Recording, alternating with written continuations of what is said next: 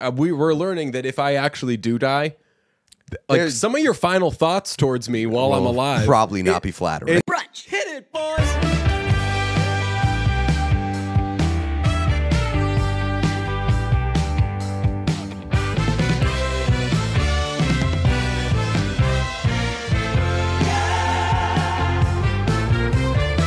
The TV writers are striking again. TV's about to get really bad. I heard. I don't want to be. I feel for the writers, definitely, and obviously they need a raise commensurate with all the new money that comes in with streaming and all that stuff. But a common refrain today has been, "Just wait. You don't know how bad it got in 2007 during the 07-08 writers' strike," and I agree. People don't know how bad it got, and they are not going to know how bad it got because back then, TV was all we had. We didn't have streaming. We had like, I guess, like you'd buy some stuff and you'd have TV shows on DVD and stuff. Yeah. But now, if someone's like, hey, your favorite TV show is going to get worse, that definitely does suck, and I would have a meltdown over it, but it wouldn't fuck up my TV watching to the point where I'd be ruined. Like, I think that people, if they see a bad episode of a TV show these days, are like, fuck, that sucked. And then they go and they watch The Office for the 400th time. Yeah, that didn't exist in 2007. Yeah, that's true. You do have like your classics and like your safe fallback plans. And I don't know, I just feel like there's so much like entertainment. But I also do think that like TV is, I don't want to say like we're in the golden age of TV, but there's a lot of good TV right now. Mm-hmm. And if it takes a big dip, people are going to be pissed. Yeah, they should be pissed, but I find it funny that people are like, and again, like I'm not saying it's not important that these people get paid, but I find it funny that people are like, oh man, content is going to get so bad. And I'm like, yo, not to this but you were upset that Love is Blind wasn't on the other day, right? Me? No. No. I'm saying like to the people that are saying the content is going to get so bad. We're in a mix of we want some good content, we want some terrible content. Here's the thing, and I don't know whether this is like is good or bad for the sake of like the TV writers. Everything seems like it's getting worse every single day. Mm-hmm. Like almost everything is just a little bit worse every day. And TV to me has been like the one thing that's been like, this thing's probably getting better. Yeah. And so if TV starts getting worse, I think it'll fit in with its surroundings in the world today. But I don't know if people will be like, what the fuck? You're taking away the one good thing that means a lot to me. You know what I'll do if I know there's a prolonged stretch of bad TV coming? What? Rewatch Mad Men. Okay. There are a lot of things that I've like missed on that I could definitely I could just watch. Yeah. I've been wanting to like get into old movies, and I've been keeping a list of like old movies that like really old movies. Oh. Like really like early movie stuff. Your Casablancas. Exactly. And so I have a list of that kind of stuff that I think I'm going to get to at some point this summer. You got to watch The Sting. The Sting. I watched The Sting. Is that the one that you explained to me on the podcast? Probably. It's like a classic, and I saw it for the first time maybe a year ago, and it's so good. Okay. And I was like, if this is what old movies are, I'll watch all the old movies. And then I asked around, and people were like, oh, that was a really good old movie. Okay. That was like an especially good movie. Well, I mean, like I had this conversation with Lambert like about a month ago where he was like, dude, I'm doing a Stanley Kubrick watch, Ooh, like a run through. And I was like, that's a cool thing. That's a cool thing to be able to be like, all right, this director, I'm watching all his movies, or I'm watching all her movies, and I'm just going to like get caught up 100% on this one director. And that's something that we don't do.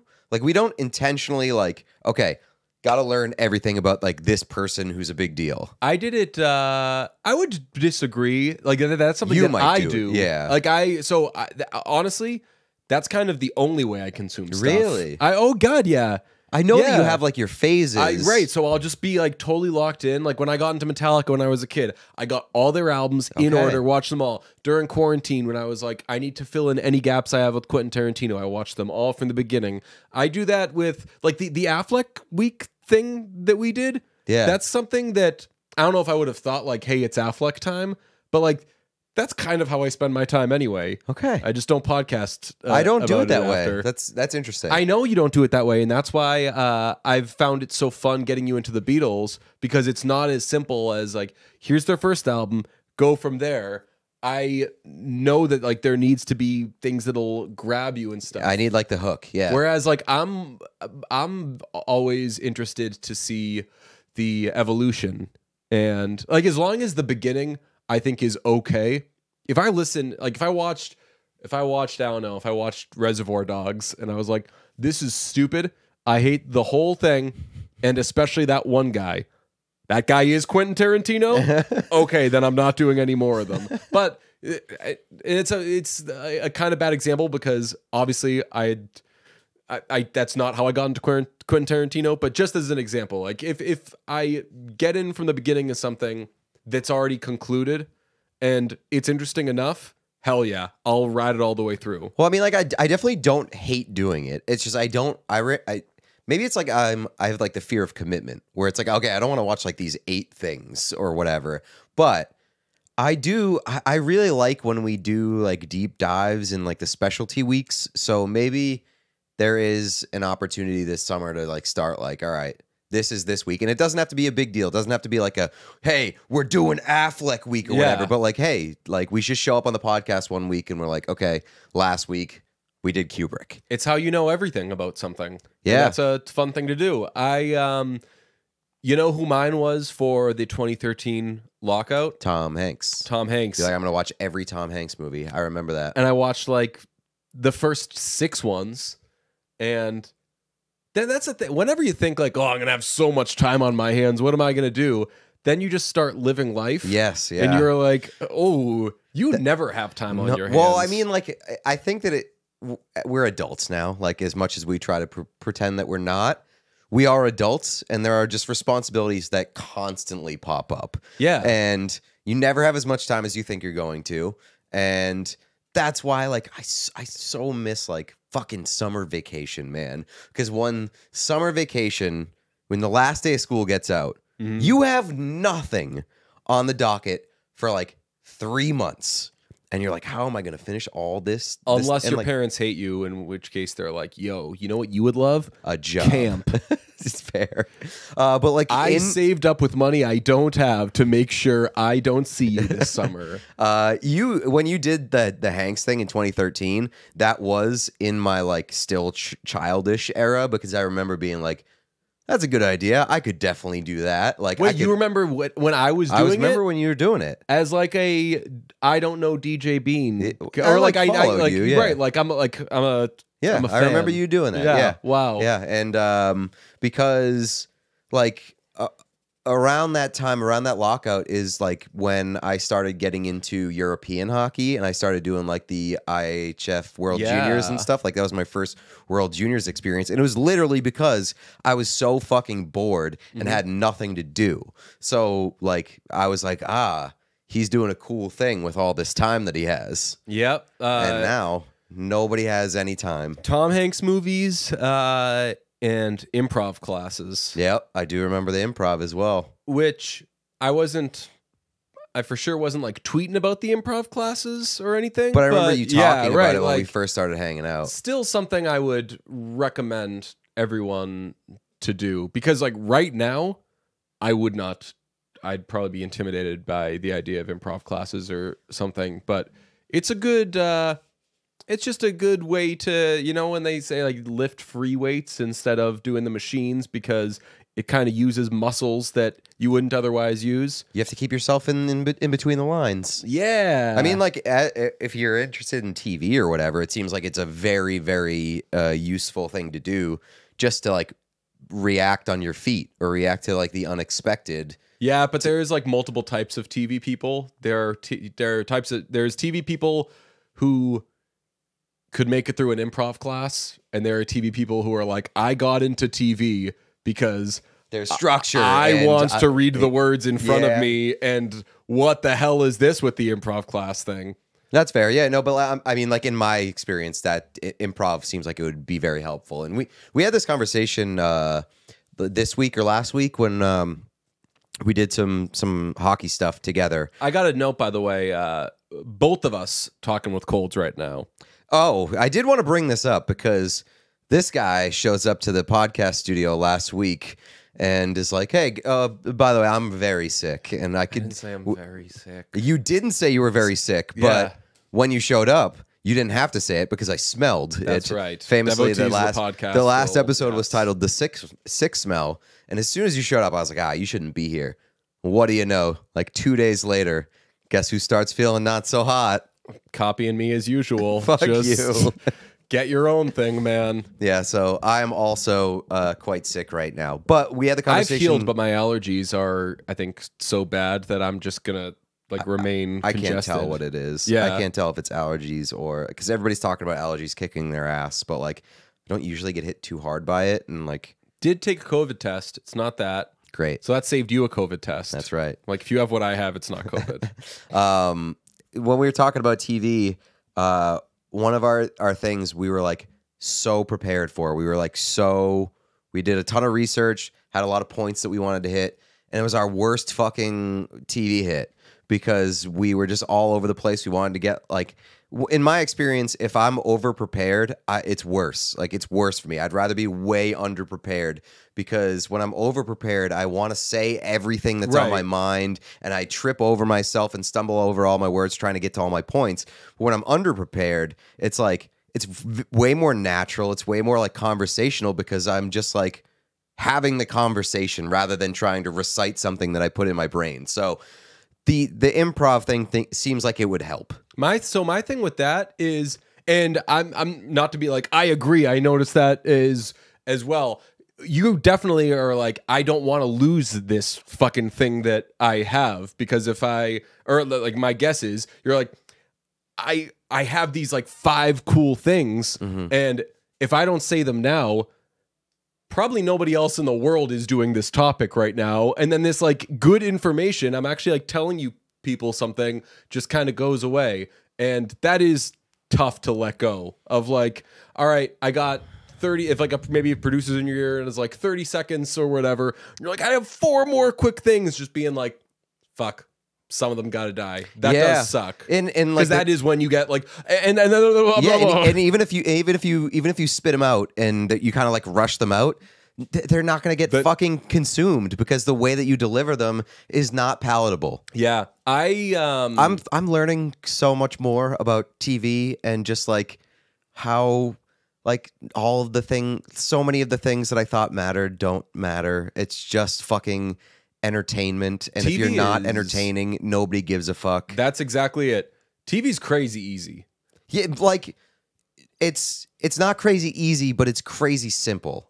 Like you just have to keep it simple and be entertaining, and that's it. Like I don't know. Like I've spent so much of my life like trying to come off as smart or like do a ton of research and make all my points. And I feel like over the last year and a half, I've kind of hit an epiphany point where I'm like, I don't have to do all this shit. You come off your best on here by far. And not to say that you don't come off great if you're doing other stuff, but like this is how you sound. And you definitely, I don't know, like I don't think your brain changes from one thing to the next. I think that sometimes when people do different things, they think, all right, well, this should be more professional, or this should be you like more, put yourself in a box, or here's where I'm smart, or whatever. Yeah. And like I think that you're just always you. You're never smart. No, like I just think that you're always you. So if you're in a hockey conversation, I trust you to make a good point as much as I trust you if we're just fucking talking about the way that we consume TV or whatever we're doing. Yeah, fair. Some of this stuff has come to me like while just like being high and watching like hockey coverage. Yeah. And I'm just like watching like the TNT or TBS stuff, and I'm like, this is great, but like they're not like saying a whole lot. And it's just like, well, sometimes that shit doesn't really matter because there are stuff that I've watched where like they're trying to say a whole lot and you're like, this sucks. Oh no, believe you me, like if I were to teach a fucking college course on doing TV, the number one thing I would say is don't worry about the appearance of being smart or the appearance of being polished or hey, we've got the news and we're bringing it to you. Like, nope, the news is fucking everywhere. Mm-hmm. We already have the news. If I'm a sports fan and I'm watching a hockey intermission show, either I've left the TV on, so I'm cool with you being background noise, or I am such a big sports fan that I am watching a hockey intermission show. Yeah. I don't need to feel, hey, like, do you think that Liam McHugh ever comes off as like, you need to hear it from me, Liam McHugh? No, he fucking doesn't. Liam McHugh comes off as a cool fucking guy who is on the hocky intermission show. Yeah. And he's just like, I'm here to just facilitate. And exactly. I am here to wrangle up all this barrel of God knows what I've got over here. And Biz he is so fucking good at his job. He's great. Biz, I mean, one of the intermission shows is better than the other intermission show. Correct. I did that. I don't need to. Don't think we need to spell it out for you, pals. A lot of people spell it out, and I like both networks a lot. And but I think one of the networks gets in its own way more than the other one does. The one that does better though does the thing that I'm talking about, which is just like fucking hang out. They're prepared. They have the things they want to talk about. They're certainly passionate about it. Like Biz, I think, is probably the best panelist on any of those shows. And he's out. He will not take this as an insult. He's a personal friend of mine. He's not the smartest guy in the world. He doesn't fucking need to be. He needs to be entertaining. You want to know how I know how he's not smart? Why? He used to call me for like advice on stuff.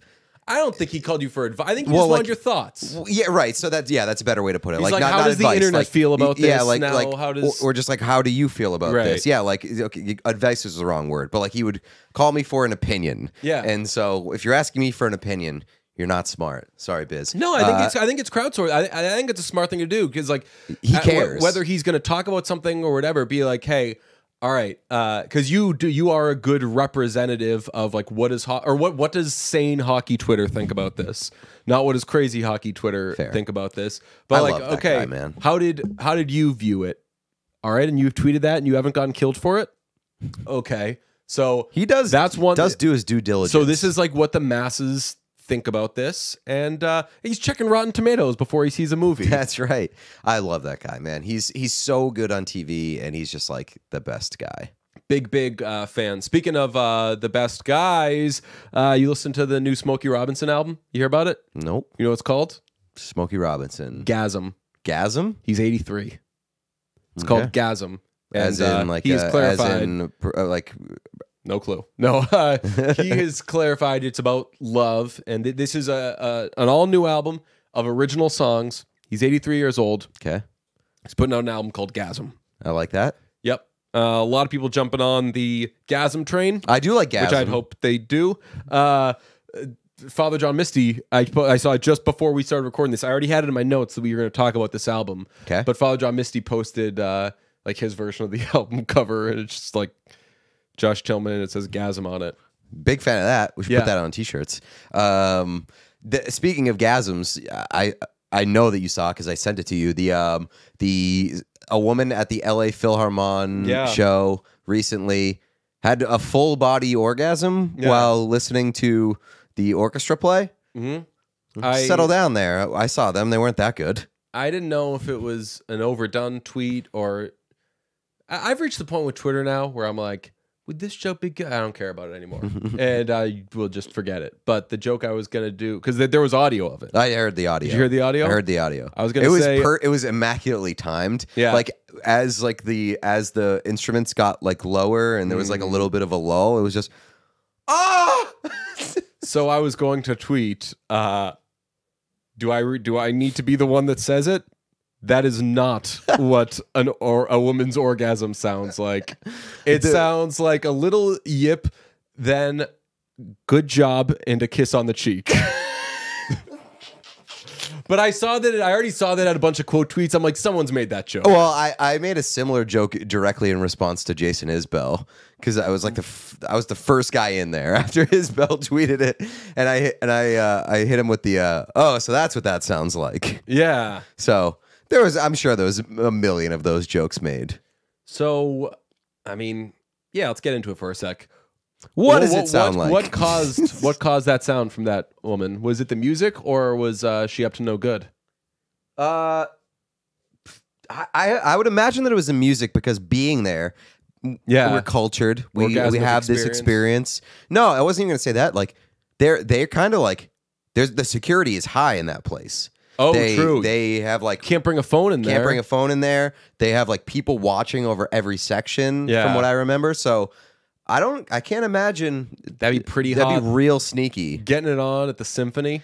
I like wonder, maybe she's like a blind woman and she has like enhanced senses and the vibrations from the orchestra really got to her. Or maybe she was just on drugs. We did briefly have a conversation with a friend recently about if you were to lose senses, which ones would go first. And knock on wood, this is very morbid and we don't hope to lose any of our senses. I said I could, I don't want to say it, I'm like jinxing myself. But I said, just let me keep my hands and my ears, and then the other ones, I'd hate to lose them, but they could go. And you were saying no way, Jose. You said you said like the first. Because you were like I could lose. You said the first thing that you would give up would be your eyes. Yeah, but I'm afraid to say it now because it sounds like I'm asking for it. Well, yeah, I'm putting it out there. DJ said he's totally cool if he loses his eyes. No, I mean I took offense with saying the first thing you would volunteer is your eyes. Absolutely fucking no chance. That's the last thing I want to lose. This goes without saying that like you're losing the five senses. Whatever like the whack senses are, those don't count. Well, you were like I'd be down to lose my nose or my sense of smell. Right. But then somebody made the point that like that is a they huge were like part I can't of food. because I need to eat. Yeah, foodie. Yeah, so I think hearing would be the first thing that I would volunteer. Because I could still, like, I'm not as big of a music guy as you are. I could still watch TV with the subtitles on. I could still watch sports. I could still, like, see what I want to see. And I think that my quality of life would be least affected by losing my ears. The eyes would be the most. So, wait, let's just get this straight. You, my son and my partner, are saying that you would go deaf? Yeah, I would go deaf. I wonder if I would abandon you. It's history. Well, history would suggest yes. Would you light my little like shack on fire or whatever HW did to get Daniel all pissed off at him? Depends how badly you treated me as a deaf boy. I don't know if Daniel was. I recently rewatched. He was mean. What? He was mean. Who was? Daniel. Daniel to HW? I think so. Yeah. Daniel wasn't so great to anybody in that movie. He his fake brother he wasn't very nice to, although his fake brother lied to him. But he just seemed like not a great guy. Let's be honest. Oh my god, what a fucking picture! Yeah, rewatched that in chunks while sick. Over. Oh man, you gotta share a couple of stories about over the past week. You've had a couple interesting experiences in bed. Okay, can I just with no gasms? Let's get to the big one. Okay. And part of it, I want to volunteer that like yesterday I was pretty mad at you. Like as the day went on. Okay, a very weird thing happened to me on Sunday, and as I retell this story, I think Pete's going to start to feel bad and be like, maybe Pete gets a little mad at himself, but it's maybe. Okay. I love you. On Sunday, we got back from Portland, and I was feeling pretty tired, and I got into bed and put on basketball, and I was just going to lie in bed and watch some basketball. At 1:44 p.m., I sent a text message to Michael Felger, and that is the last thing I sent. Mm-hmm. I then woke up at 9 a.m., feeling very refreshed, kind of confused, thinking, what day is it? Do I have someplace to be? I had woken up at 9 a.m. on the nose, no alarm, nothing. I'm confused. I'm thinking it must be Sunday. And they said, no, it was in Maine this weekend. Was in a hotel Saturday into Sunday. So today must be Monday. So I was watching basketball. Did I miss the rest of that game? And then what? And I looked at the TV, and the Bruins had a big game on Sunday night. Sure did. And the TV was still on because I was watching basketball. And the ticker said Florida 4, Boston 3, overtime. Florida advances, Boston greatest regular season, blah, blah, blah, blah. I then look at my phone, which I still haven't. I just didn't read it. I haven't read any of the stuff. I wouldn't. I probably for the best. I haven't done this in a while, but like when I get blackout drunk and like I see that like I was texting or whatever, I never go back and read. It just gives me like the worst scaries. Yeah, fortunately, I don't have that anymore, which is very, same. It's been a long time. A big relief. But there was a trick that Feidelberg invented. Do you know? Do you know it? No. Cross your eyes. Like you cross your eyes, go through and delete the whole thing. Oh, okay, love that. Which is like fucked. Yeah. Anyway, so I go to like the core text messages that I should probably read, and you were obviously like throughout the day, like text me about normal stuff, and then like text me about the game, and then like, hey, what the fuck, blah blah. In some group texts, hey, has anybody heard from DJ, sort of stuff, and I'm like, I feel really bad. I called you. I was like, hey, everything's okay. I don't know what fucking happened, but I just slept for 17 straight hours. I checked with my doctor, and gotta say, Doc, your didn't love the response. Doctor's response was fucking hilarious. It was like, weird.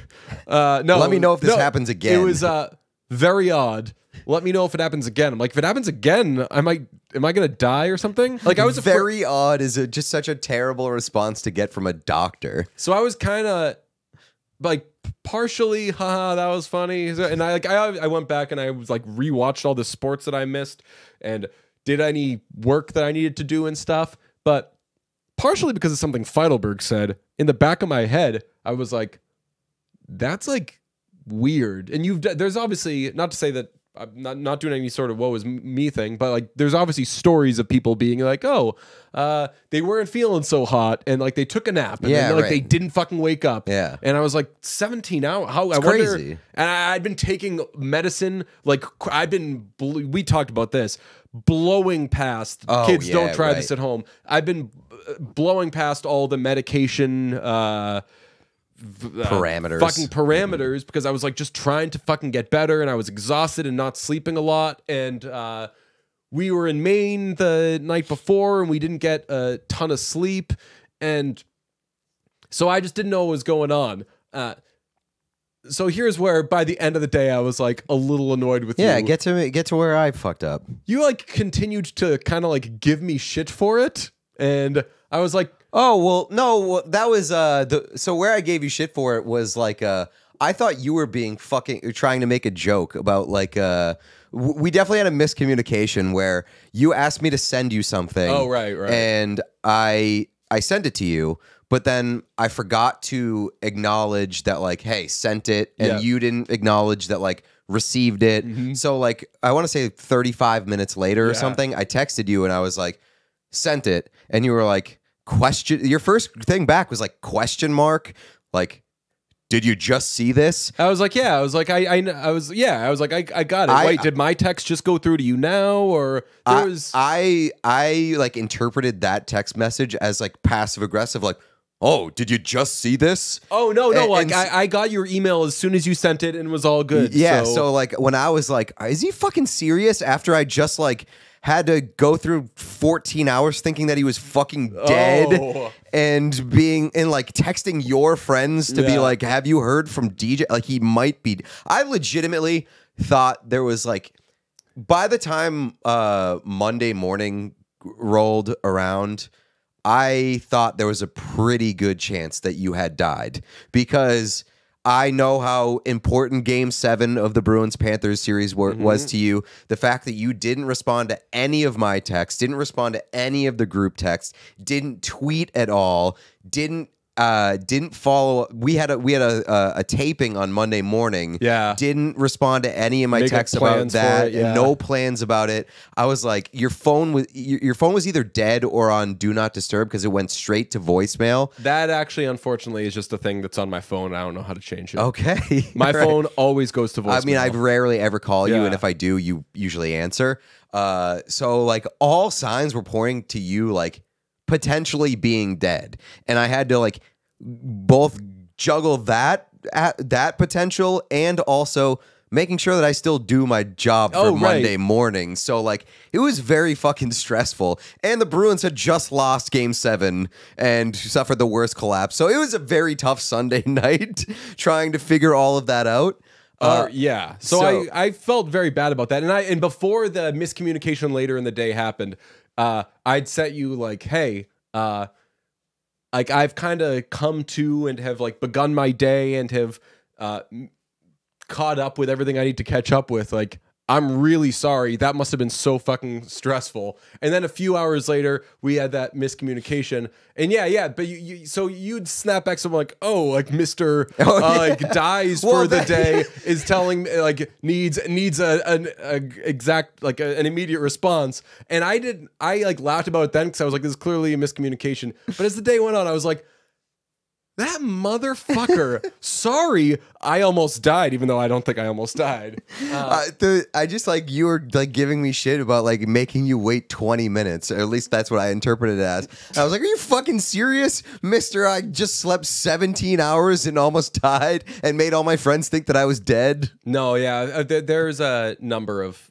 people who like thought, and like obviously the rest not of the day was saying like, hey, so like, how are you feeling now or whatever? Yeah. And but I won't lie, I was afraid to go to sleep last night. I barely slept last night because I was so afraid to fall asleep. And I mean, like with your explanation, I was like, all right, well, like there's nothing he can do about that. But like for a little while, like before I was legitimately concerned that you were dead, I was a little pissed because I was like, I swear to God, if this motherfucker went out for like the games, yeah, like if this motherfucker went out for Game 7 and like his phone died at the bar and he just like couldn't tweet or couldn't text or whatever and left me hung out to dry trying to plan for Monday morning, that's where I was like, I will fucking kill you. So if I really die, we're learning that if I actually do die, like some of your final thoughts towards me while I'm alive probably not be flattering. It's some may contain Succession spoilers, some real Roman Logan. Yes. Your last voicemail to me is going to be asking me if I'm a C-bomb. Yep. Yep. Did you leave me a voicemail? No. Yeah, that wouldn't do any. That does no good. It does absolutely no good when the call goes straight to voicemail. Right. Because what are you going to turn on your phone and go straight to voicemail to check that out? I must again clarify this. I didn't even like go down for a sleep. That I think that's the most concerning part, is that it wasn't even like a planned nap. It was just, oh boy, you just like dropped and 17 hours later resumed your life. Yeah. So if I die soon as a result of this is a really morbid podcast.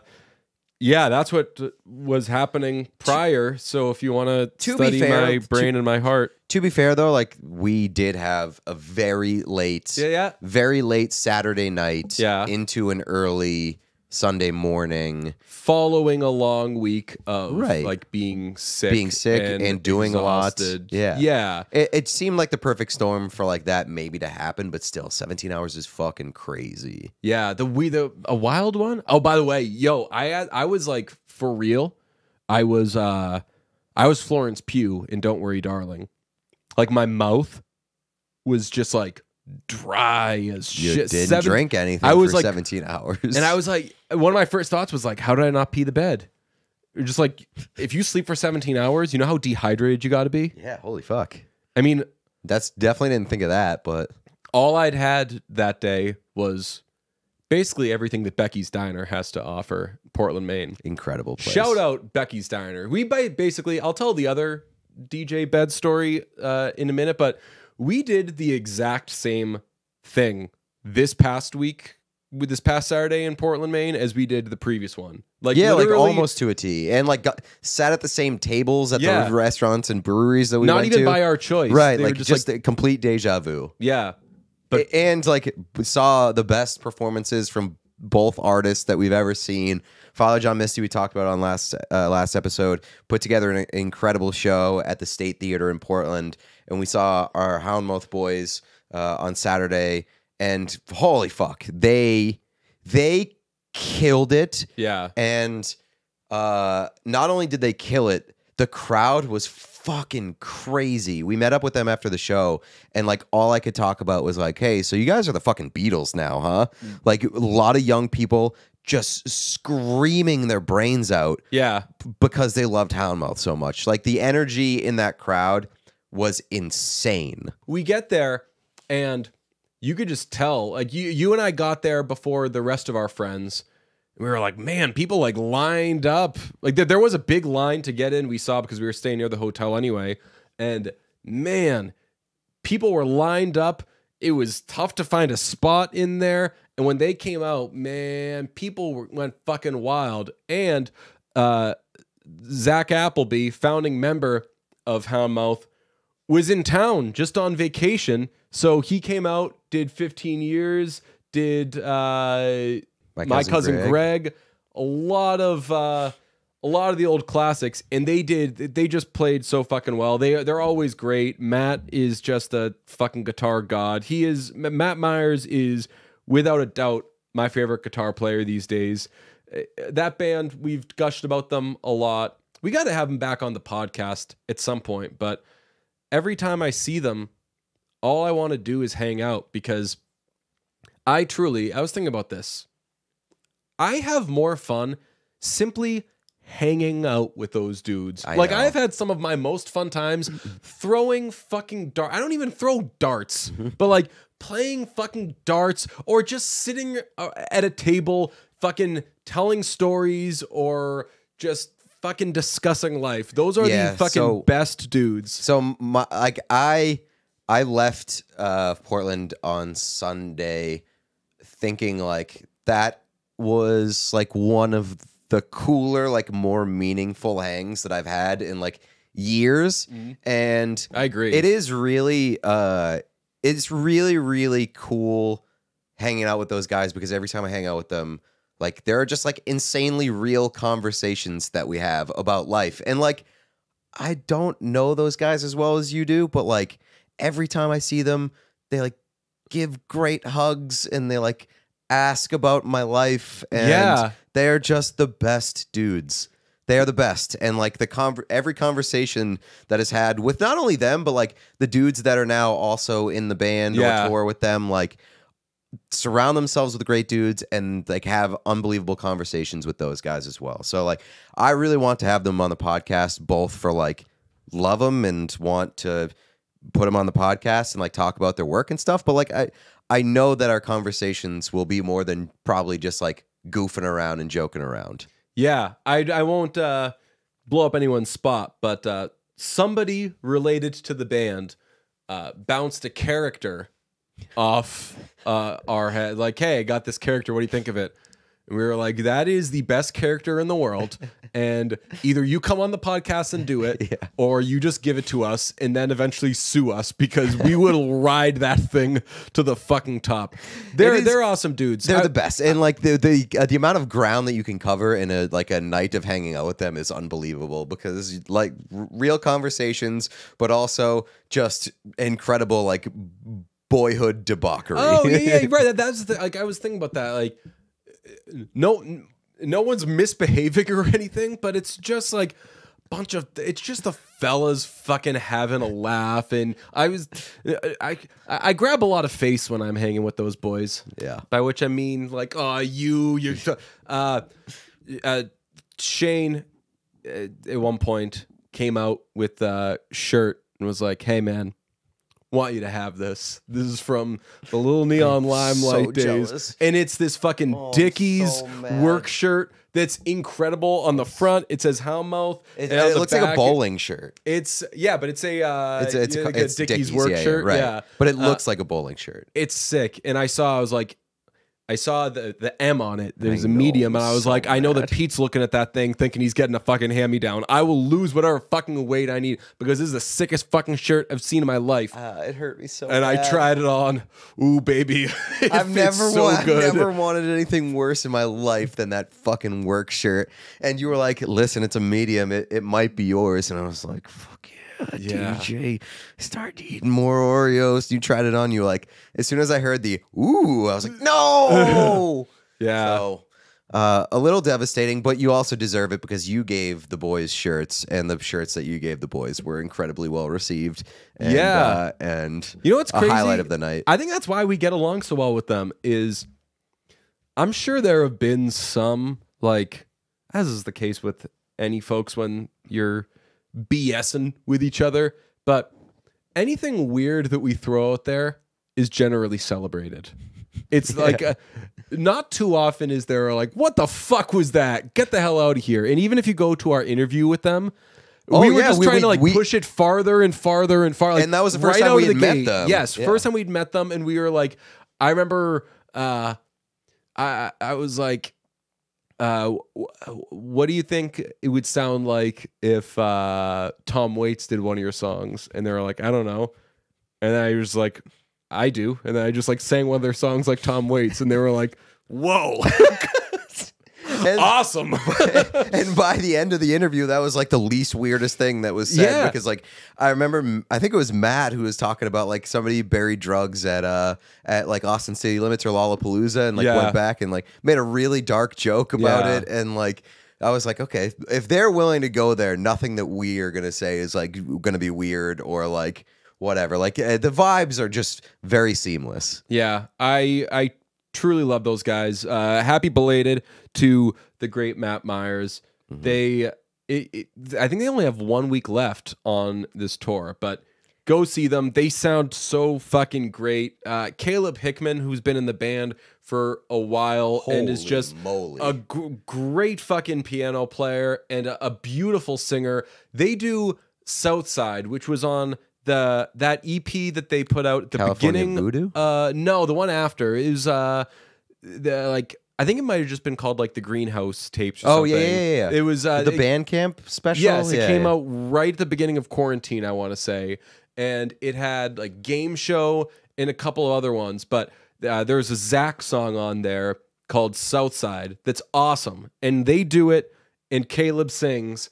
And oh my God, I told them after, I was like, yo, so you got a bunch of like young fans right now. So they will kind of treat it like a boy band experience. I was like, I was going to turn around at one point and be like, stop objectifying Caleb. Oh, I mean, because they were in love with this fucking guy. they should have been. There was the funniest part of the show to me was when he sang his first note, and I was standing like a row or two in front of you. Yeah. And as soon as his voice came out of his body, I turned around. I was like, yo, what? Yeah. I was like, that's what he sounds like when he sings? That's unbelievable. Because I had met Caleb before, and Yeah. like I'd talked to him, pretty normal, like speaking voice. Yeah. And like you would not expect that voice to come out of, and like the confidence with which he sang was incredible. You want to do an impromptu like favorite Houndmouth? Yeah. I'd have to pull up. So I'm on my computer, but I can get it on my phone. Yeah, let's do favorite Houndmouth song. I mean, number one, very easy. Sedona's a classic. It's just like the Sedona is like That's your Dave Cobb produced. No hyperbole. Maybe one of the best songs of all time. How many streams you think? I see it right in front of me right now, and it is hilarious to see how many streams it has. Not as many as "Shape of You" by Ed Sheeran, boys. So get back to work. 224 million streams for Sedona. They didn't. We're in a fight. They didn't dedicate a song to me I know. this time. Although oddly enough, got the same reaction as when they did dedicate a song to me. Yeah, Which nobody is, cared. nobody sang anything. I think like one of the greatest feathers in my cap that I will take to my grave is having been able to introduce Houndmouth to you. You got everyone into it. Yeah, like I was an early Houndmouth adopter, and I think the only person that I know that had heard of them before me was Jeff. And Jeff had heard Penitentiary, and he's like, "Oh yeah, I know that song. That's a good song." And I put Big Cat on game. I put you on game. I put like a lot of people have said like I started listening to Houndmouth because of you, and that is just like the fucking best feather in my cap because I'm not a music guy, and like I don't need to do that ever again for any other artist because Houndmouth is good enough for me. They're incredible. I don't need to chase the dragon. I'm so happy, especially with like our relationship and how many music things you're like, hey, check this out. You're gonna love this. Or like I'll say like, hey, have you know this person? Like I'm really into them. You're like, oh yeah, like a couple years ago or whatever. Like like even like the 1975. I was like, dude, I'm so fucking into the 1975. And you're like, I told you about them like 2 years ago. I was like, we've seen them together. And you're like, fuck. So that one feels really good, especially now because like we're friends. Yeah. Oh man. Like not only did I introduce you to a great band, but we found like beautiful friends. Out of it. Yeah. All right. I'll just say, first of all, because as we were talking about Houndmouth, I'm like, what if anybody listening doesn't really listen to Houndmouth and they're just like, oh, those are the guys that they go and see. I haven't checked them out. What should I listen to? I mean, their big album is Little Neon Limelight, which was 2015, I want to say. Correct. But I am a stan of their 2018 album, Golden Age. Truly one of my favorite albums in the last like 20 years. It's definitely the album that is most different from the rest of their albums. It's produced by Jonathan Rado, who did God's Favorite Customer, does like all of Alex Cameron's stuff, does a bunch of the Killers stuff. He was Foxygen, so he's done a bunch of Diane Coffey stuff as well. Golden Age is honestly my favorite album of theirs, just because it's fucking crazy and out there. Favorite songs on that album include Golden Age, Strange Love, Waiting for the Night, This Party, Initially Maligned, great song, Coast to Coast, Black Jaguar, Modern Love, World Leader, amazing album. There are a lot of good songs on that album, and like a lot of forgotten songs because they don't embrace it too much. It wasn't a commercial success. Live, although they've got someone's pushing them very hard to do that. You, me, yes, yes, and calling them cowards and pushing them physically. I like that album. It's probably my least favorite, but it's still a good album. I'm more into like their older-ish sounding First stuff. two, yeah. Sedona, like 15 years. My Cousin Greg, unbelievable. Pre-Succession. Darlin, great song. I mean, the From the Hills Below the City, like front to back, is so good, and just like one of those like very consistent albums. Palmyra, great tune. It had Palmyra is one of the best songs that they performed in Portland this weekend. From the Hills Below the City is like their first album, but it's also like such a good entry point for the band, and just such a great album front to back. So, yeah. Shout out For No One, which is like a companion piece to Sedona. I'm glad that they play it pretty much every time.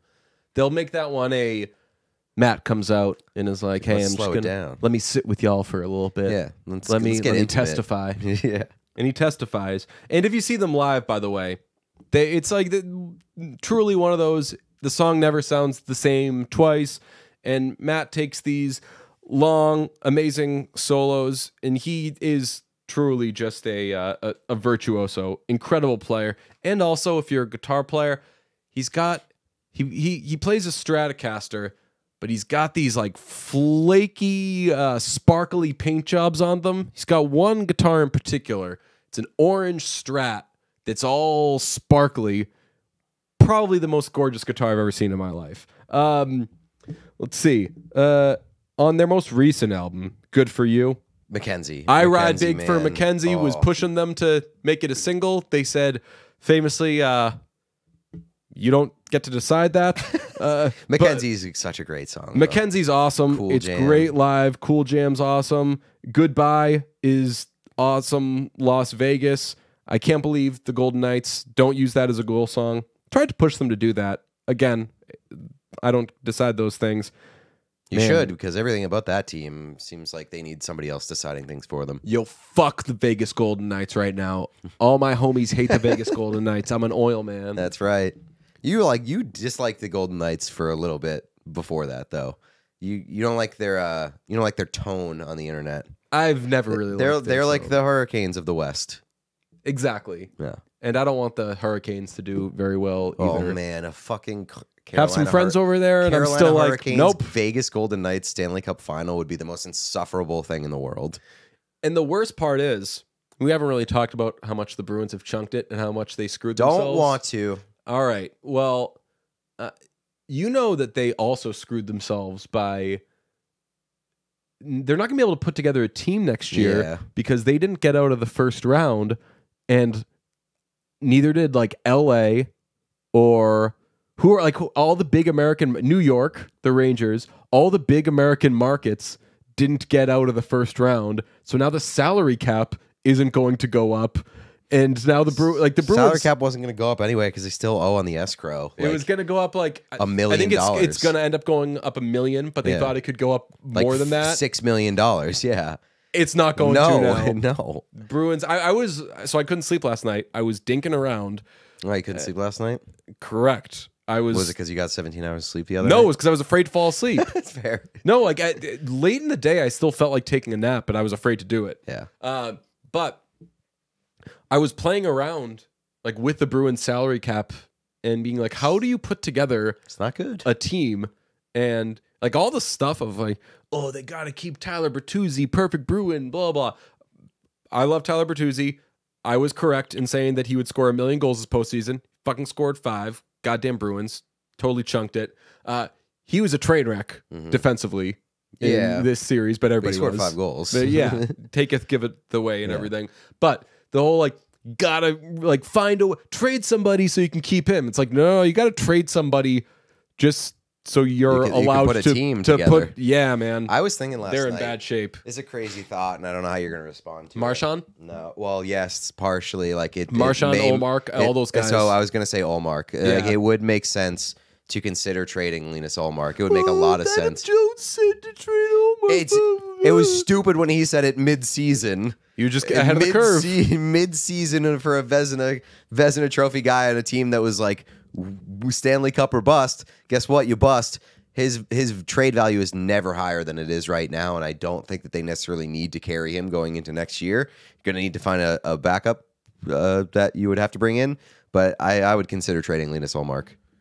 You know who's an interesting one? Freddie. What do you do with Freddie? Trent Frederick, RFA. Is he your third line center next year? Might have to be. It's a little bit of a scary thought. Or do you like not tender him and let that would be ridiculous. He scored what, like 19 goals, something like that? Yeah, I think he was. Was he? Did he have 20 goals? I don't know, but yeah, I mean, like they've got a tough fucking summer, man. That's part of the reason that this sucks so much because like 17 goals. Like you can look at like the New York Rangers and be like, oh, blah, blah, they went for it this year and they blew it. Blah, blah, blah, blah. It's like, okay, but like they're still gonna have like most of that team coming back next year. Like you're probably not gonna have Patrick Kane. You may not have Vladimir Tarasenko, but like those guys didn't really do shit. So who gives a fuck? Yeah. So like their window is not closed. The Bruins window might be, if it's not closed, it's pretty close to closed. I'm mad that the Rangers lost. I was pulling for them.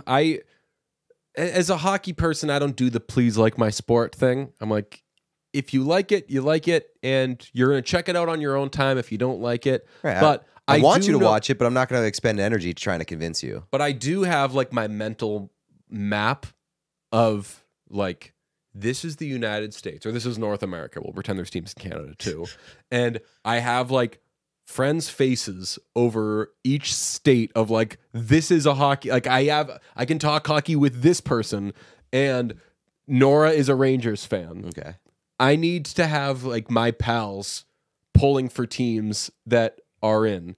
because I'm not saying like Nora's not going to watch the playoffs now or anything, but it's more exciting if like my friend who's an Islanders fan, if like the Islanders are in it, because he gets all worked up about it and everything. You like to talk to people that are excited about the things that you're excited about. Right. Like I have a Devils fan, and I was texting with him all night last night. And you'll be into the Devils because like you're rooting for your friend's fandom. Yeah, right. So it's amazing when you know people. Oilers are the team that is pissing me off the least right now. How crazy is that? That is. Like in the world. Bruins. There's a lot of time for that Celtics, to change. Although Chargers had a good draft and the Chargers social team had a better draft. They were horny. Yeah, they for took frogs. a bunch of players from TCU, so they were doing tons of we got that frog in us, or like Tom Telesco draft TCU players like nut button. It was like thing. there was the classic like 3-finger fountain soda thing, Yep. and it was like TCU in the first round, TCU in the third round, TCU in the fourth round, and just fucking slamming that. Love it. All right, yeah, we gotta. Oh, you got more hockey thoughts? Barry? Yeah, we got to talk about Barry. I got coming up against the clock a little bit. We definitely want to talk about Barry. Possibly. I'm not saying it's the best, but possibly the best episode. One of my favorite episodes. I was floored by this. This is shaping up to be my favorite season of Barry. It's been so good to this point. And they have like 1000% leaned into bless you. Thank you. You're not dead. It's Yeah. great. They are 1000% leaning into the silliness while also still holding up its bargain for like, hey, this is a dark show. Yeah, they haven't lost its tone. Like, no, it like the opposite of losing its tone. It has found its tone the best that it ever has at any point in the series. And our guy Vince Mancini, who I had a long chat with yesterday, is talking to him about Barry. He said that it has big burn after reading energy, and that is so 1000% true. And if you've seen Burn After Reading, oh, you got to watch that movie. You would fucking love that movie. I do know "Steal This Album" by System of a Down. Okay. Kind of sounds like the same thing. No, like your homework is to go home like today and watch Burn After Reading. Brad Pitt, John Malkovich, Frances McDormand. Wow. And they every character, Anyone I know? every character in that movie is like the dumbest person alive. They're all so fucking stupid, and it's so funny. Man. So watch that movie, but Barry has the same tone, and just like all the storylines happening in Barry right now, very interesting. Yeah. And I love what invested in all the characters. It's not a spoiler when like Hank has broken bad, which was really, really interesting. And it's incredible like acting performance this week. Oh my Hank. God. He and Cristobal had multiple awesome fucking scenes. Yeah. And I think that maybe midway through last year, the Cristobal thing had gotten old for a lot of people. And like even a little bit, it was like, Hank got old. Good for moments of levity, but like it was just like, all right, we're doing this a lot. Right. But man, as things start to come to a head with these two characters, man, there was no real like conflict for them in that storyline for a while. Right. Where like they were just kind of like gallivanting around, frolicking and like living their life and enjoying and trying to get their business off the ground. And it was like, all right, well, there's no real conflict here. Now they're like running into, okay, well, this is this idea that you guys have. This is who's going to be mad about it. These are your options for how to survive this. Which, like, in retrospect, now makes that time where, like, I was complaining about, like, okay, they're just fucking frolicking around Like, and nothing okay, serious we get is it. happening. They found love. Yeah. Right, yeah. And, like, now it's gotten to a point where they justify that time spent by being like, okay, cool. Glad you guys are having a great time, but it's time to either shit or get off the pot because this shit is getting real. Right. Because, and the stakes being there makes you care way more about like if they split up or worse, you're like, fuck, man, like, well, what happens to Cristobal? Whereas last year this time I was like, God, if I hear Hank say Cristobal one more time, I'm in on Cristobal, and the guy who plays Cristobal is fucking awesome. This was an awesome episode. This was an awesome Sally episode. I don't know. Everybody. It just made me realize that Famously, Barry isn't really in this episode. Yeah, you don't see him at all, and yeah. you don't miss him. Right. I think he's the worst character in this season. Yeah, I was like, I care so much about Sally's storyline, which I was pretty sure I already, I thought I did. And seeing this episode, I was like, yeah, give me an entire Sally episode. Jim Moss is awesome. A funny thing happens with Cusino's son, which I think everything's going to be all right there. Yeah. Yeah. Yeah. I didn't like that move. I thought that was like too cheap obvious, or what? Yeah. too obvious, too cheap. Anytime you see somebody in the position that Cusino was before that happened, oh yeah, you know exactly what's going to happen. Yeah. So like I wasn't the biggest fan of that, and I don't. But you didn't find the execution funny? No. Oh, I thought it was. I mean, you know, I didn't find that all too rewarding. I don't want to get we're not going to get into spoilers, obviously, as we just kind of glazed over the Cusino thing. But like the ending, what do you think? Like, real, not real? I said this to somebody today. If there's any show I would not trust to have a reliable narrator, it would be Barry.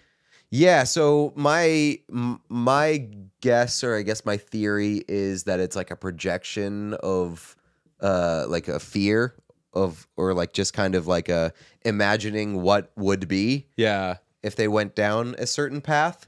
And I hope that it is, because I think the jump there would be too drastic, and and I don't think the other person could do it.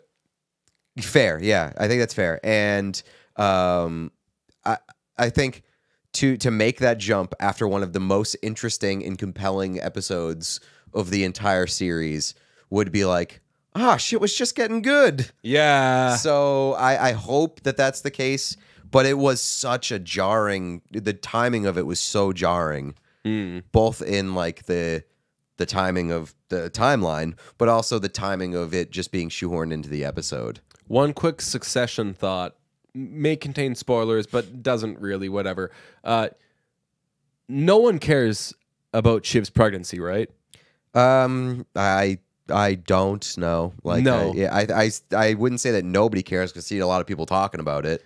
I've seen I just think that's the least interesting thing going on. I'm seeing people be like, wait, she's holding a glass, blah, blah. I'm like, yo, if you've been following this season, she's always holding a glass, or like pretending to do coke or whatever. And she's... Yeah, she I don't think you ever see her drink, or like... No, she doesn't. Yeah, right. So she... also, like, would it be so off brand or out of character for her to just be like, whatever, fuck it? I think it's... Do you follow Joe Wrote This? No. Joe Wrote This? Joanna Robinson, writer and podcaster at The Ringer, Taller Than You Think, author of MCU, The Rain for Marvel Studios. Marvel? Yeah. Remember I used to say Marvel. Yeah. Anyway, I think it was Joanna Robinson tweeted, and maybe you won't get this because you weren't like a Mad Men person, but like Succession is Mad Men like, in that it's not there to give you big twists and like, of course not. We're gonna find out the father of Shiv's child is whomever. Like, there's nothing that they could tell us there. No, and like that's not what we watched Succession for. We talked about this in the past, where it's like nothing happens in Succession. You're watching it for the mundaneness of it and like the interactions between the people. Yeah. The plot doesn't fucking matter. It's how they interact with each other. Yeah. I didn't end up getting to tell the other story of the bed story, but should that be a bonus? It's a Patreon bonus. That'll be a Patreon bonus. Honestly, I don't even remember what it is at this point. I know that I was the one who introduced it as two bed stories, but all right, I'll tell the other bed story on Patreon. It's going to be fucking wild. It is a very good story. All right, bye-bye.